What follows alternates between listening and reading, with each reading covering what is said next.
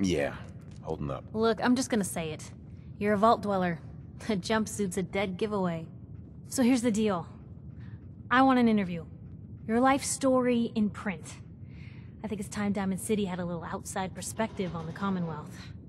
You do that, and I'll tell you what. I'll come with you. Watch your back while you get used to the world above ground. All right, Piper. I'm in. Good. Let's get down to business. So, I know you're from a vault. How would you describe your time on the inside? My family and I were frozen. I didn't spend much time in the vault. Wait, they boxed you up in a fridge? The whole time? Are you saying you were alive before the war? Yes. I'm over 200 years old. Oh my god. The man out of time.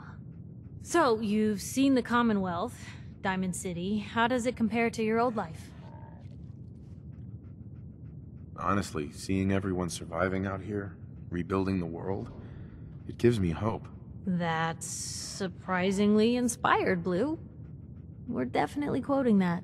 Now, I already know you're looking for your son, Sean.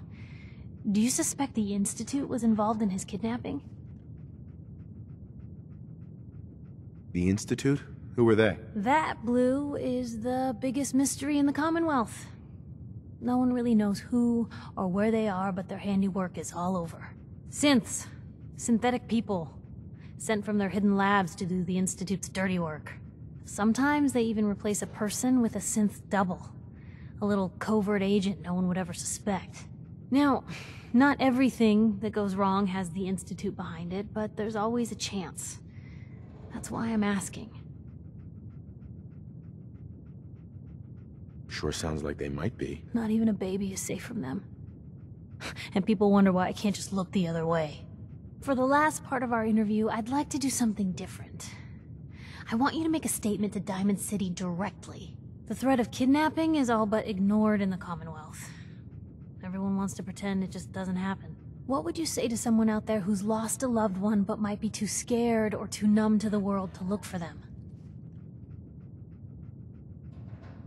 No matter how much you want to give up, don't. You have to have hope that you'll see them again.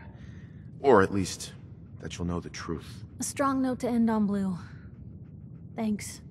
That's everything. It's gonna take some time to put this all together, but I think your story is gonna give Diamond City plenty to talk about. Look, about your son. I didn't know if you were on the up and up before, didn't want to waste my friend's time, but I think he can help you. His name's Nick Valentine, a detective extraordinaire. Got an office here in Diamond City. Just look for the neon sign with the heart in it. Thanks, Piper. I'll talk to him. He'll like you. He's got a soft spot for the hard luck cases. Anyway, I agreed to come with you, right?